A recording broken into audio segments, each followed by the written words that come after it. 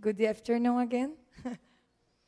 I would like to introduce Professor John Girkin, that is professor at Department of Physics at Durham University, United Kingdom, and he is director of Biophysical Science Institute. His research field is on optics and optoelectronics, optical microscope, nonlinear imaging, adaptive optics, optical instrumentation for life science and medicine. And he also traveled across the ocean to come here to Brazil. Thank you, Professor, for your presence. Right, thank you very much. Good afternoon, it's good evening, it's about 9:15 at night. I'd also, again, like to thank for the invitation for coming here, and also for laying on some very nice British weather when we go out and have coffee. The other thing is, following the previous talk, there is a way round having all this problem with sunlight hitting your skin. It's called coming to England. So what I'm going to talk, there's two other things I want to say. Again, as other people have said, please feel free to ask questions. And the other thing is that, and I think I'm speaking here on behalf of all the speakers, we're all here, or most of us are here for all the time that this is running. Please come up and speak to us outside. You may feel too embarrassed to ask what you think is a stupid question in public, but please feel free to come up to speak to us and ask those questions. Trust me, there is no such thing as a stupid question. I do a great deal of multidisciplinary science, and trying to get over ideas and to understand what, for example, a biologist may say to me is critically important. So please do feel free to come up and ask us. The other thing is, and I should, I suppose, to the audience here, never open up by saying something you're not going to do, but I'm not going to talk about cancer at all. What I'm looking at doing, I don't think there are any images of anything like that. Fundamentally, what I'm going to look at is the tools that you may want to use, partly for diagnosing cancer, but very often that are going to be used in life science experiments. In other words, work to understand what's going on down at the biological level. But these also do have applicability to when you start using diagnostic methods and things in a cancer manner. Because in the end, actually trying to understand what's happening at the cellular level and then up and down from that is critically important. So we've started off in the beginning. If I'm not careful, I will start singing that as well. I thought I ought to just say as well, so this is Durham University. In England, it's the third oldest university in England. And this is Durham Cathedral, and this is the castle, and it's a Norman castle, and students do actually live in the castle. The ones that don't work hard enough get kept there. So it's a World Heritage Site, and in fact, just to show you where it is, this is a map of Britain. So we heard from Dundee is sort of vaguely up here earlier, and then Durham is down here, so London would be down here. And in fact, this is what it looks like from the air. So the university, or the science block of the university, is about here. This is the cathedral, that was the castle. And most of you have actually seen pictures inside the cathedral and inside the college that's attached to the castle. If you've seen Harry Potter, you've seen bits of the thing. So it's a very old city. It's a very nice place to come and see. It's centered around the river. What am I actually going to talk about now? Well, I'm going to give you some background, and I'm going to talk about some optical imaging in general. And the rest of the afternoon, we'll then look at different methods of doing optical sectioning in the end to build up three-dimensional images. And again, this obviously has applicability in cancer studies as well. But the actual examples I'm going to use don't come from that. But that's just a by the by. I think one of the things is that's critically important, that all biology and all clinical medicine really starts with your eyes, and it starts with observation. So a doctor's main tool is his eyes. You know, doctors, if you go into your doctor carrying your leg, hopping, even the doctors in Britain would go, oh, he's probably got something wrong with his leg. in other words, he's used his eyes to understand what's going on. And clearly, as we go down in more detail, we want to try and understand what's happening at a smaller and smaller level. That means we want to use lenses or microscopes.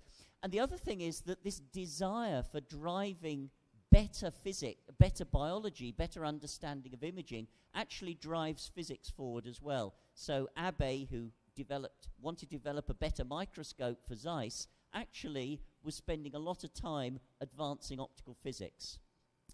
The other thing that I think is true very much in relation to biology and clinical medicine, probably that's different from 10 or 15 years ago, is you very much now want to quantify something. You want to put a number on it. It's not so much just looking at a picture and going, yes, it's got better, it's changed. You'd like to say, yes, it was 6 here, it's now 4, it's getting better. So very often imaging and down at the cellular level becomes important towards this quantification.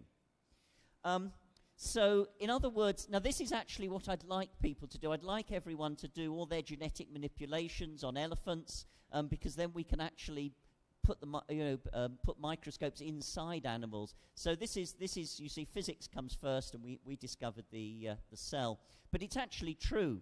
So this was, what, 400 years ago. This is a little thing that was made by Leeuwenhoek. And in fact, what it has here is a little glass ball. And that gave you a magnification of about 200 times. And he took some images and things here. Then there were microscopes made which had compound. They had more than one lens. The experiment, this thing here is what does the focusing. It drives the sample backwards and forwards, and this is how he moved the sample up and down into his field of view. And Leeuwenhoek took and drew pictures of sperm, live sperm, on the end of the needle. How he got them there, I do not know. Sorry, I don't want to know. But just to say, this is very simple, and in a moment you'll see some images taken from that, and they were remarkably good. And then Robert Hooke in Britain, again, 1630, something like that, he used a microscope that was on Janssen's design, and he discovered the cell, looking at pieces of cork. So physicists did actually have played a role. But what do we actually want these methods to do? So from an optical method, very often, particularly down at the level I'm talking about here, you want subcellular resolution images. We'd like to do them in vivo. We want to minimize the damage to the sample. So all these are very important things. It's clearly, if you're going to ever put something in a clinic, preferably your diagnostic technique, you don't want it to kill or damage your patients. You want to watch dynamic changes. You want to quantify them. And I think the other bits, there are 3 things that have happened a lot in the last 10, 15 years, perhaps a little bit longer. But the biologist's ability to do genetic manipulation, as we'll see later on, not in this talk, but in the next one, becomes very important, with particularly this thing called green fluorescent protein. And the other thing we should always remember now is we can go and buy a very, very powerful computer for only a few $100s. What the computing power that's in this, or that's even in your phone, is very, very good at analyzing images. So therefore, generating data and then quantifying it now becomes very much easier than it was 10 years ago, definitely, even 5 years ago. The other one, because it's going to come up in several talks, and people are probably aware of it, this is used a great deal now in biology, this green fluorescent protein. So you link it to a reporter gene, so you splice it into the DNA.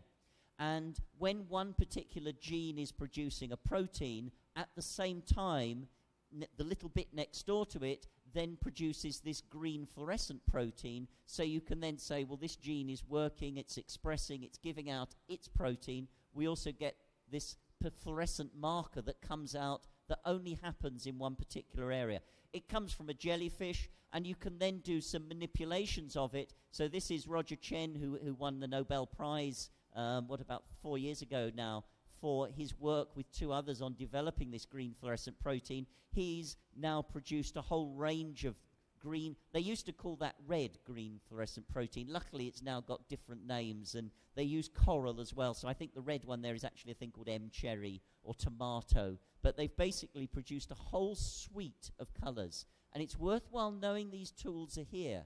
So although you may be interested later in studying cancer from a clinical perspective, these are some very important biological tools that you can use to help you. So I've sort of said this before, what the life scientist wants is subcellular, three-dimensional, in-depth and in vivo. And hopefully by the end of the second talk that I'm going to give, you'll see how far we've got to doing some of this.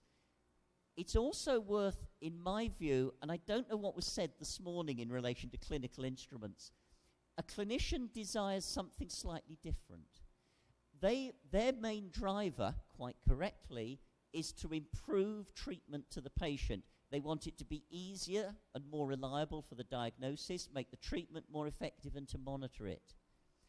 That may not be the same as a scientist who really wants to understand what's going on. And it's worthwhile being aware of the difference between the two. And then whoever's funding the clinician wants it to be more cost effective. And joking aside, they'd also love to be able to announce, we have a cure for cancer. So it's worthwhile just when you're working across disciplines, which many of you are, what the drivers are that make interactions work.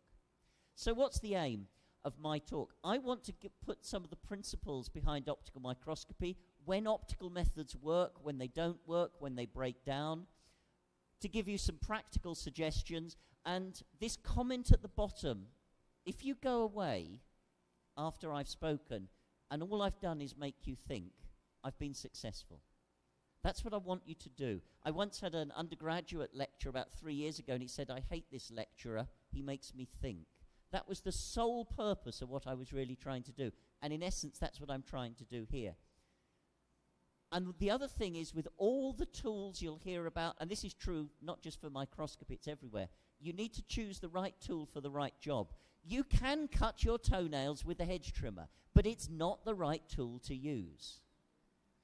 It's a sledgehammer to crack a walnut, or whatever analogy you want to use. So do think about it. If you can do it, let's take the PDT. Don't buy a £20,000 laser system if you can do it with 3 LEDs and a bit of plastic. That works. If you can image something with a webcam, do it. So think carefully. What does a microscope actually, what does a microscope actually do? Well, it clearly, and many optical instruments, they magnify the image. We want resolution of the features. So what the resolution does is it separates detailed features out. And crucially, as you'll see, I think in one slide a bit later, we need contrast. We want to be able to see black from white.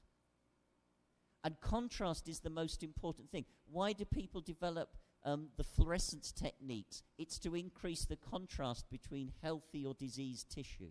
So contrast is a really strong driver.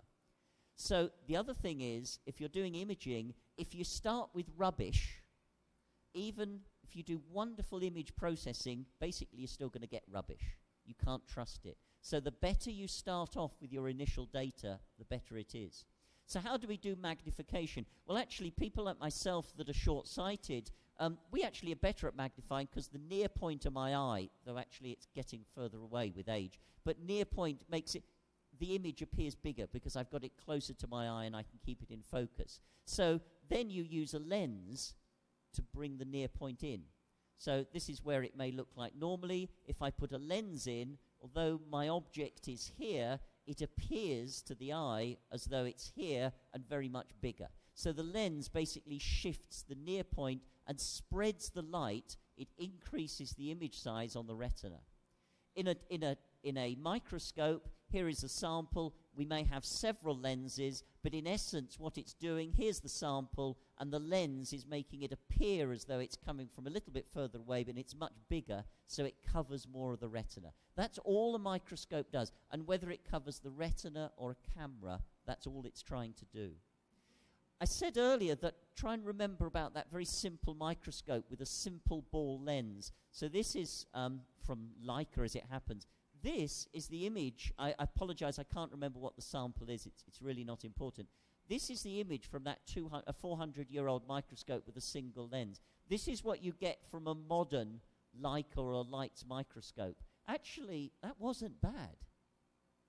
If the sample had been more complicated, you see more problems, as I'll show you in a moment. But actually, that's pretty good. this is an electron microscope set at the same magnification, and this is a dark background. But you can see that actually what we're trying to do in here, this apparently gives you more detail, and it's mainly in here, if we compare that bit up there, because it's got more contrast. You can see the detail more clearly. So that, again, is the important bit. There are limitations on a simple lens, though. In fact, if you start increasing the magnification much above 2 or 3 times with a simple single lens, you start to get distorted images. And the other problems with the early microscope is they had no way of recording the images. Now, that's something we've got. Everyone, well, I was going to say everyone in this room, I don't, but majority of people in this room probably have a mobile phone with a camera in it. That camera is actually phenomenally good. It's a different talk, but I use my iPad, and I do actually use it as a method of cancer detection for fluorescence. And you can do it with the camera that's in an iPad, and the fluorophores we've heard about. And you do it, you plug it into the monitor, and everyone can see it on the screen. It's very easy to do. What are the optical limitations? These are terms that people will talk about, and I thought it was just worthwhile putting in a little bit of physics. So there's a thing called chromatic aberration. So most of the time you're using white light. White light has different wavelengths, so when it goes through some optics, it gets bent or refracted by different amount. So what happens if we took some light that was coming in here, in this case the blue light would be focused here, the red light would be focused here, so they're not going to be, the images aren't going to be correlated. You probably know if you've looked through a cheap plastic microscope, you see colors around the edge. That's chromatic aberration. There are ways of coming around these things, but I think it's worthwhile just bringing them up. Spherical aberration is slightly different. That's because you use light across the whole of a lens, and the light at the end, at the edge, again gets bent more than the light in the middle, so the light at the edge comes to a focus here, the other light comes to a focus further on. These are points actually that I will go back on whenever it is, tomorrow afternoon, because it has some relevance to how you correct and improve images when you want to look really deeply. What it looks like if you plotted, so this is an intensity profile or 3-dimensional. This is, if it was a perfect image, you'd get a single spot. This is what you get from diffraction. With aberration, you can see we've got this sort of blurry bit around the outside. We've mucked it up. And also, what you can start to get is a sort of curved image that if you then, instead of being a lovely flat field, it gets distorted and bent in other directions. It's the other major one. It's astigmatism, so straight lines appear bent, for example, and you can't get the whole of your image in focus at the same time. The other one that I come back to is resolution. So what is the minimum resolution? We think of it, what's the smallest we could see 2 dots? So if I had 2 infinitely small dots, what's the closest I can put them together and actually see them as 2 dots? There are lots of theories behind this. Aberrations, the things I've just talked about, limited. But even if you've got perfect optics, as we'll hear in the last talk, you still have something called diffraction. So if you focus it down, the light never focuses to an infinitely small point. And that limits the resolution. But what's the ultimate limit to that? If you've got a microscope, the crucial number for the resolution is not its magnification, it's its numerical aperture. That's a slightly simplistic comment, but that's the really important thing. The magnification does have a role because it says how large it spreads it over the camera or over the detector. But the ultimate limit is the numerical aperture. So what does it mean? That I can resolve. I've got one nice small spot, and this is the diffraction pattern that you get from a focused beam of light. If I get 2, yep, I can still resolve those 2. That one, I can't really resolve. I can't see 2 peaks. I can't separate them out. And clearly, if you do this with lots of them, that one is just about at the resolution limit. That one's not resolved. You can put all these bits together. So it's resolution is how easily you can separate them. There's one, I think this is where it comes up. There are lots of ways of quantifying this, but this is the sort of one thing, and I apologize, there are 3 equations on it. The important bit, don't worry about them. The important bit is the minimum resolution depends on the wavelength, so the shorter the wavelength, the better the resolution I can get. The other thing is, it depends on the numerical aperture, this light-gathering power of the lens. So, but it depends on 1 over that. So the bigger I make that, the smaller I make the points at which I can do the resolution. So, as my physics teacher used to say, this is an important thing. Put it on a board, put it above your bed, hammer it in so that when you wake up in the morning, you see this hanging above your bed, right? That was my A-level physics teacher, and I still remember that. So remember as well that higher magnification does not automatically equal better resolution. It's the numerical aperture you need to worry about. The magnification spreads the light over a target, which is important, but it's not the governing factor. I also said contrast is seeing black from white. And you can have infinite resolution, but if you can't see black from white, it's a complete waste of time. So this is an image, and you're going to have to trust me, I'm not going to do anything else to this image in a moment except draw a white line around it. I'm not changing the resolution of the screen or anything. So it's just a series of grey scales going down here. And clearly at this point here, you can't resolve. So it would be black right at this tip here. So around about here, they're grey. But your eye cannot see the difference between that level of grey and the back. If I put a white line around it, that white line is just a single line going through it. You can now see clearly what's inside and what's outside. I have not changed the resolution, I've changed the contrast. Another take-home message. All the imaging techniques that are used for cancer diagnosis, it's contrast you're trying to maximize in general. Image brightness clearly comes into it, and I'm not going to go in. I can make these slides available to people. I don't mind that. But it depends on your illumination. It depends on the magnification of your objective. The other bit, the take-home bit, is clearly you need some light or you can't see anything. But whenever you're imaging anything, you want to use as little light as possible. Exactly as we heard from the previous talk. Otherwise, we're beginning to perturb the sample, even if it's a few lumps of menelin stuck in a cell, we're starting to perturb the system. So try and keep any light level as low as possible. So hopefully here, I've quickly gone through what the properties of the light are. Microscopes are based on simple things, numerical aperture and contrast. They're the things I just wanted to make sure that people remembered, were aware of, because if you're starting to do anything in terms of imaging somewhere along the line, these things are important to remember. A modern microscope looks horribly complicated. Actually, it's not much better than the cheap and simple ones. You basically have a light source, a lens here, and some eyepieces. It's just they've put more bits of glass in them. What it's doing, here's the light source, here's the sample. You have an objective lens, a second lens. It produces an image, and the eyepiece lets you see this image. So it looks as though, to the eye, it's coming down here, so it looks as though it's magnified. The thing I thought it might be worthwhile, people may not realize this is a simple 10 times lens, and I think this one here has actually 10 lenses inside it. If you take and that's why you can pay, so if you take some more expensive lenses, higher numerical aperture, they may have 20 elements inside, and that's why they cost $10,000, and they're not mass produced. So they're pretty complicated, and these are all done to correct for the aberrations I mentioned. This is what it looks like. This is a long working distance. You can begin to see. I just use this in here. The other bit I do notice, it's worthwhile pointing out here, on the objective, it will tell you what the magnification is, what the numerical aperture is, and then down here, it will normally now say infinity, which means it's designed to be work with what are called infinity optics, parallel light.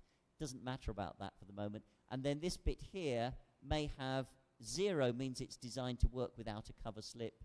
It may have water, or it may have something else that's in there. It's what you look at. Again, if you're doing any imaging, you want the highest numerical aperture for the best resolution. You want to use the correct, if it says it's a lens for use with oil, don't use it in water. It's designed to work in oil. I'll come back to that actually tomorrow. There's actually, I say that jokingly, there's a very important point there.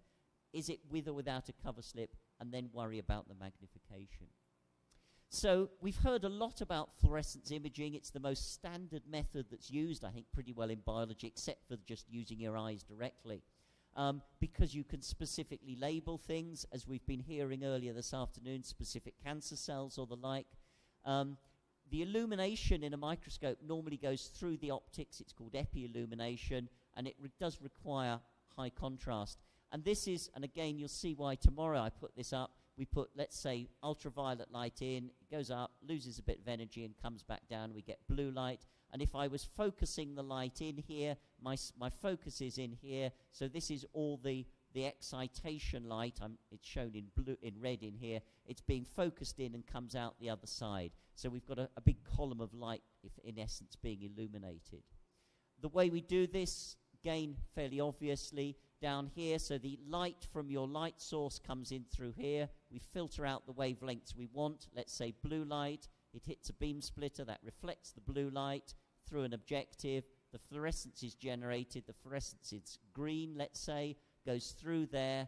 This filter blocks off any of the excitation light, and it goes through to your detector. Again, you don't have to light sources. They're available from lots of different methods. As we've seen, you can use LEDs or lasers. Clearly, this is why chromatic aberration I mentioned earlier can be important. The other thing that it's worthwhile bearing in mind, and again, this will be used, and I'm sure it'll be used in other things, when you excite a fluorophore up, as we saw in the last talk, there's a level of time before the light comes back out again. Typically, it's nanoseconds. Some fluorophores have very long fluorescence lifetime. Typically, it's nanoseconds. So if you plotted, so this is time going along here, this is intensity coming out, so I excite up a large number of molecules, and most of them emit in a very, very short time. In this case, what, about 3 nanoseconds, something like that, and then it exponentially goes on and on. So this is called the fluorescence lifetime. It's the length of time it takes for the light to come back out again. And it's worthwhile remembering that. It is potentially important. The fluorescence lifetime is very, very sensitive to the surroundings. The viscosity, the temperature, the pH, the local chemistry.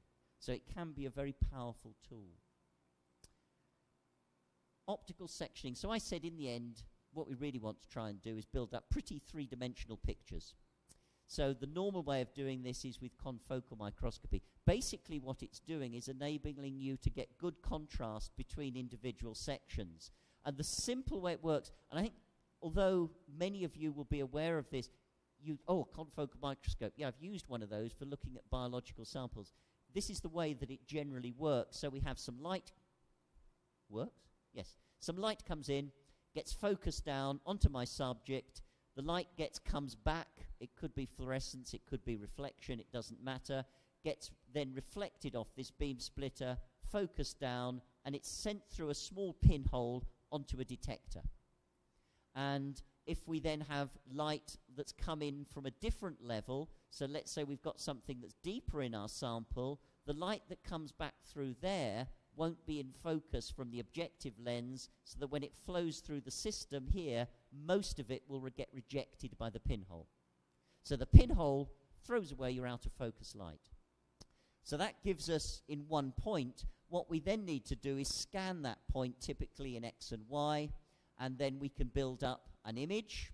So we've scanned our point, taken an image, and then we advance the optics, or we move the sample. We normally move the optics in Z direction, and we can then build up a series of individual images that we can then stick in a computer, and this is again a crucial bit, and stick them back together to get this three-dimensional object that we can then look at in space. And this is the way that a great deal of imaging is done. And again, I'm sure that in relation to the clinical instruments, parts of this come through as well. You can use detectors. You'll have had all these photomultipliers, avalanche photodiodes. They all actually work very well. The other thing it's worthwhile saying in this, that people often forget, and this will again be particularly applicable tomorrow, you can do excitation using infrared light if you get the right fluorophores and the right situation. Infrared light does not get scattered as much by tissue. It's a longer wavelength. Generally, it's not absorbed as much either. That means you do get light going through your sample as well, as long if it's not too thick.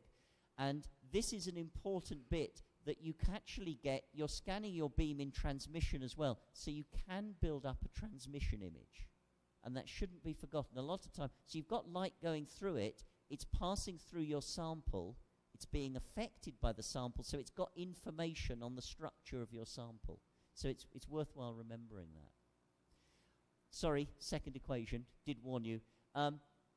This is the advantages of having a point scan system, is it gives you very good axial resolution. Again, ignore the number. It depends again on the wavelength, so the shorter the wavelength, the better my axial resolution. The crucial bit here is it now depends on 1 over the numerical aperture squared.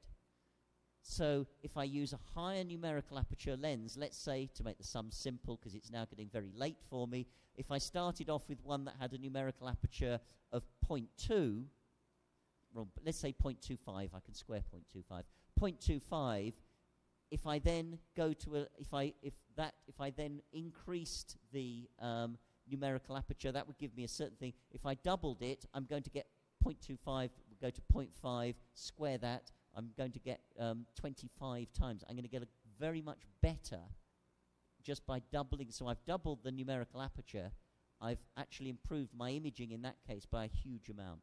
It's worthwhile remembering that. You can do this. You can actually measure that fluorescence lifetime by scanning each point and waiting with a short pulse of light and watch and plot out what the fluorescence lifetime decay is to do fluorescence lifetime imaging.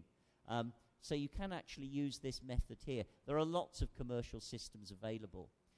There are some limitations, though, and again, with any wonderful tool, you want to think what the limitations are. It's difficult to go much faster than 25 frames a second. I mean, there are ways around it, but it's a good rule of thumb. It's very wasteful of light, and generally we're exciting fluorophores with blue and ultraviolet light, which can be phototoxic. It's not a good light to be putting into things, generally speaking.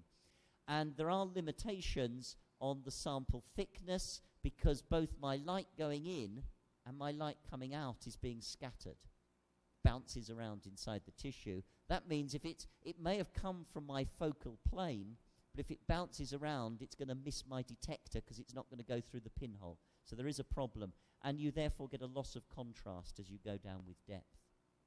You can speed it up. So instead of having a single point scan, single pinhole, you can actually have an array of pinholes which you scan round. You normally have an array of mini lenses as well. So basically you scan the pinholes round very, very rapidly. And so you illuminate a large area. The pinholes are arranged in such a manner that basically it sort of puts a series of beamlets that scans an area of the disk. The light comes back, and instead of going to a single detector, it goes to an array, in other words, a camera. And in this way, you can use this spinning disk, and it does work quite well. This is actually the way that in Britain, John Logie Baird invented the television. So the original television that was invented in Britain, the Americans developed a slightly different, and I apologize, I've forgotten his name now, but this person lived in the village that I lived in Scotland, but he invented the television that ran by scanning lenses round at high speed. He had some interesting things. His lenses were large, and they used to fly around the room and knock holes in plaster. It's probably not practical for a television. The rotating disc, it gives you some optical sectioning, but it's not as good. It's worthwhile bearing that in mind. And it becomes difficult when the sections you're looking at are generally a few microns thick. But you can then do things at quite high speeds. So it's very good if you've got a sample. Now, clearly, you may want to image very rapidly, because if your sample is alive and breathing, it's going to be moving. So you may want to take your optical image very, very rapidly to try and minimize the level of movement. This is clearly going to be true if you're dealing with patients. Again, killing the patient just to take some images so they stop breathing is viewed generally as not good clinical practice. I'll say tomorrow of another way you can get round this problem of when you're imaging live samples. There's an optical method that we've developed that works Wouldn't work quite so well with this one, but it is a thing you need to think about. There's another technique as well, and this is actually worthwhile really being aware of. It's proposed originally and built by Mark Neal and Tony Wilson in Oxford. And all they do is they take a light source and a lens, and they then have a grid. And they literally just have a grid of lines. It's black and white lines. And you take an image. And so you project onto this a pattern of light. The pattern of light comes back through here and gets picked up on the camera. And what actually happens, so this isn't a physicist's cell because it's not square, right? So this is a biologist's cell. And we project onto it a pattern of lines. And we take an image. That's it. So there's my first image. It's got lines on it. Didn't have any light there. And we then move the grid 1/3 of its spacing. And we take another picture. And then we do it again, and we take a third picture. So you can see that different parts have been blacked out. Now, I'm not going to go into the maths of what happens here, but it happens that if you take image 1 and take away image 2 and square it, and you take image 2 and take away image 3 and square it, what happens in the focal plane, everything adds up to give you even illumination. Outside the focal plane, it adds up to give you nothing. There's a reason behind that, and I'm not this is now is not the time to go into it. If someone wants me to go into it, I'll do it afterwards. So you take that one, and that one, and that one, and then when you put them together, you end up with this thing. It's actually a very, very efficient way of doing it. And Mark Neal actually published a paper doing confocal microscopy with a candle. It's very, very light efficient. It's not, again, as you go deeper into your sample, it causes problems because the pattern breaks up because it's going through the sample. But this does work, and I've actually used this method on imaging a clinical sample. It was teeth, it wasn't cancer. But it does work as a method of going through, and Mark Neal, again, has used this actually for imaging throat cancer, to do three-dimensional imaging, where he did it through an endoscope, because clearly you can project this pattern down a coherent endoscope. And he did it, he got the person to drink basically photofrin 9, which got taken up. It's interesting, your comment, how does it get taken up? Well, they just got them to drink it, and enough got taken up that they could actually image inside. I'd like, with the last 3 or 4 slides, to actually do one other question. And I think this is a very relevant one, and it's interesting. You may have said something along similar lines this morning. I missed the talk, or it may have come up. When you're doing this, do you actually need a whole picture? And very often the answer to that is no, you don't.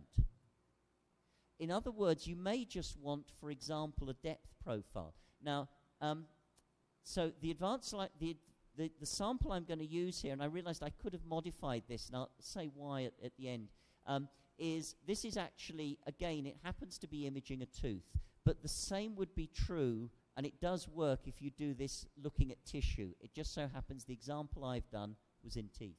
So you take, in this case, a laser diode, you focus the light into an optical fiber. What's an optical fiber? It's a long, thin pinhole. Oh, it's a confocal system. So we send the light in, we collimate the light, we focus it down on the sample, and we send the light back, and the light from the focus goes back down our single-mode optical fiber. It goes onto a detector, and we can detect it. And then all we need to do, we're not going to get an image, but if we scan the patient backwards and forwards, no, well, let's move the lens backwards and forwards, we can take a depth profile through the tooth. We're not building up an image, but we're getting information beneath the depth. And then in the case of dental disease, this is actually it's what you want to do. It's giving you the information. And we can actually, by changing the lens or changing the size of the fiber, change our depth resolution. If we use a small fiber, we get very high resolution, but it's harder to go deeper in. We've actually made a variation of this that works in fluorescence for tracking drug within the eye. So we can actually put eye drops on that happen to be fluorescent, and we can watch the way they move into the aqueous to track in real time in human patients what's happening inside as this drug goes into the eye. Again, if anyone's interested, I can show you a video that we've got of how the drug moves around with inside the eye. But I use this one because it's a simpler example. So the advantage of this, it can be small, flexible, and all this sort of thing. So you can begin to think about doing it. It's only got a limited field of view. So we took 60 teeth just to make it slightly clinical, and dentists call them dull, shiny, and brown lesions. I won't go into the things. Dull is bad, probably means it's going to carry on getting worse. Shiny means it's probably getting better, and brown means it may be stained, but it's probably healthy.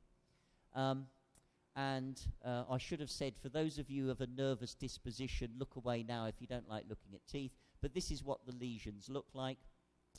And we measured through, so we took a depth profile. This one's a good example to choose. You can see that the white lesion, when I turn the light off there, it's a slightly different color. It's because it has a different structure. Its structure's been broken, so therefore the light behaves in a different way to it.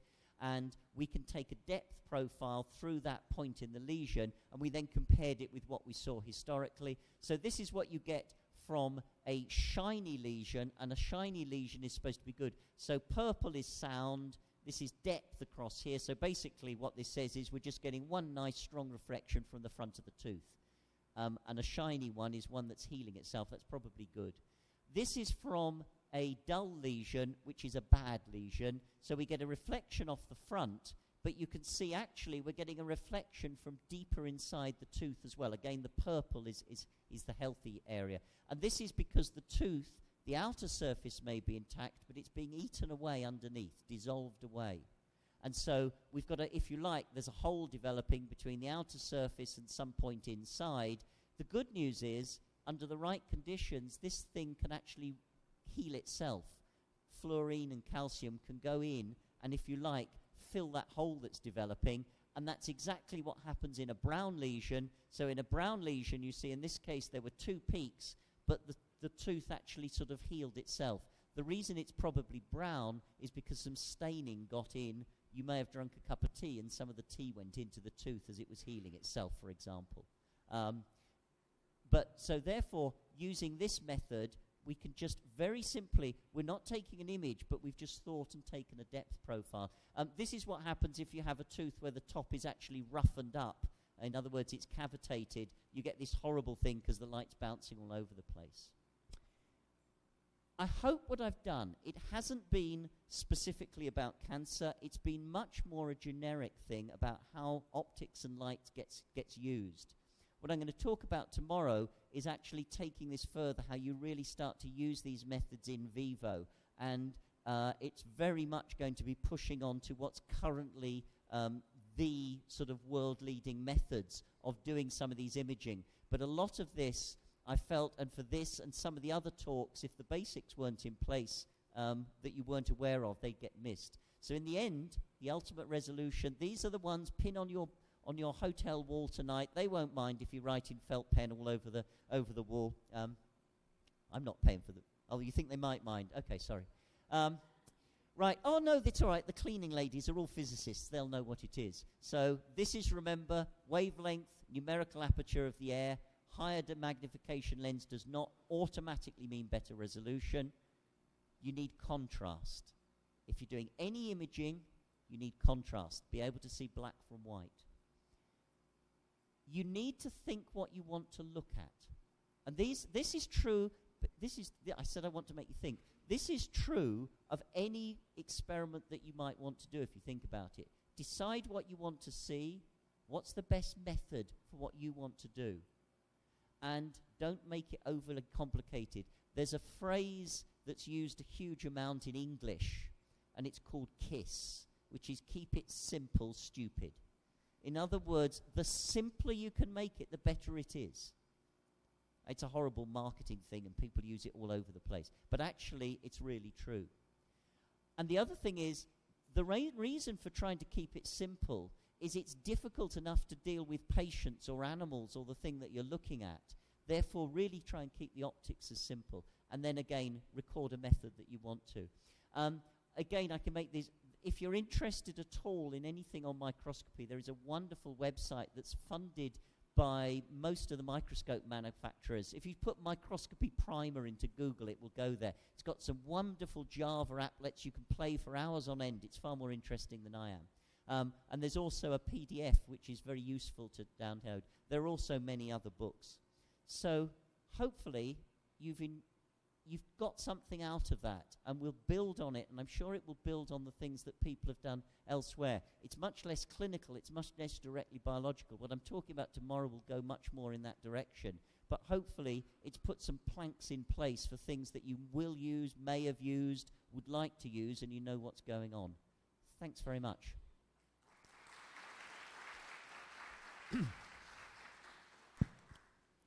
Questions? Hello, thanks for the nice presentation. You were talking about the confocal microscopy, structured image microscopy, but why not two-photon microscopy? Wait till tomorrow. So, okay, I'll tell you. So what I'm specifically going to, I wanted to put this in place because if you haven't got those parts that are in there, so what I'm going to talk about tomorrow is very much focusing on, and I'm going to use it as non-linear microscopy, and you'll see why I'm using that phrase, how you can then do that in vivo, and then also looking at another technique called SPIM, which is we've been using for zebrafish, again, which is a potentially very interesting, and then actually going on and how you can correct for aberrations within tissue. So there you go. Come tomorrow because it answers the questions. So you talked a little bit about spatial aberrations. Yeah. Does that mean the image just is never in focus? Is that what that yes, equates to? Yeah. If I'm speaking as a physicist, focus is one aberration. But in essence, yes, it's exactly. So in other words, it's never as clear, never as sharply in focus as you'd like to look at.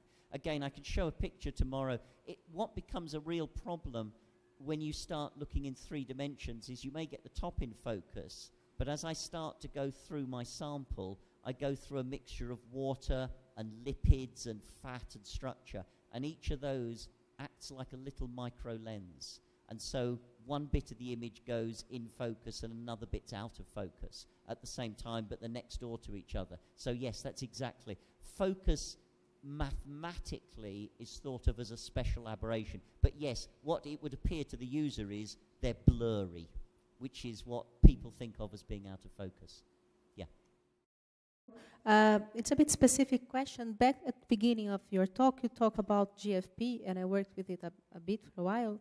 And I'd like to know if you have any information if GFP produces the kind of oxygen compounds when excited. So I'm not, if you don't know the answer, admit your ignorance. And I'm going to admit my ignorance that I don't know the answer to that question.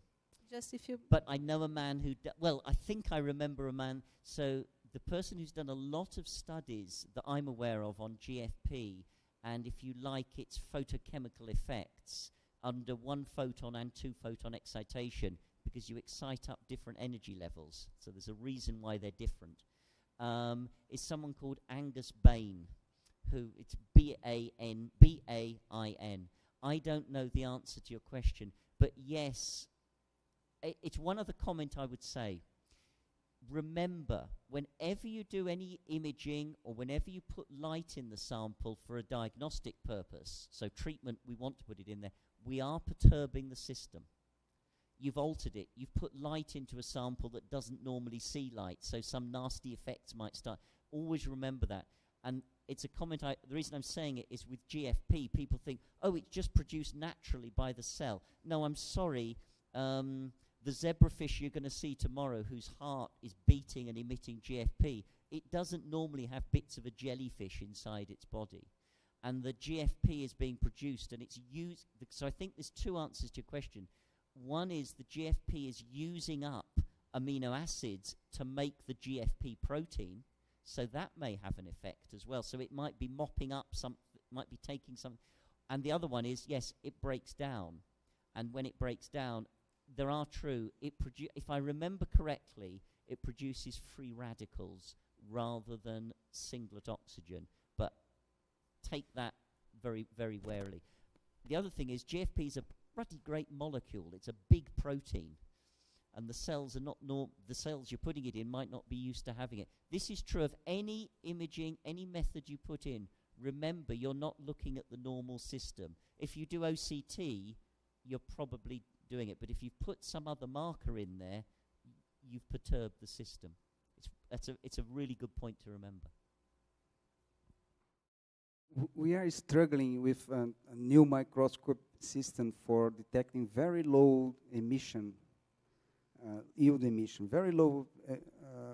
We are as fluorescence emission, but very low yield, not 1 or 2%. It's 10 to minus 6 or 10 to minus 7. So, are you aware of any special technique that we could use, or do you have any tips for us? Yeah. So. Well, it is fluorescence, is it, that you're looking at? It's actually phosphorescence in the infrared. Ah, okay. But we have a camera. But okay, so the best system for that is, what's the name? So I've done some imaging of luciferase, which again is not quite this. That's bioluminescence. It's not phosphorescence, but the light levels are very low. And there is a system that's made with an electron, an EM-CCD camera. So it's an electron multiplier CCD camera. That you need to. But we don't have one in the infrared. No. Sorry, you've now given me an extra thing. You've now said, "Oh, can you do it in the infrared?" Yeah. No, it gets even harder because the background noise, the inherent background emission from the camera, is always a problem. What we've been doing in the case of fluorescence, one of the techniques we use a great deal, and we do it. You can do it with cameras as well. Is to use what's called lock-in detection.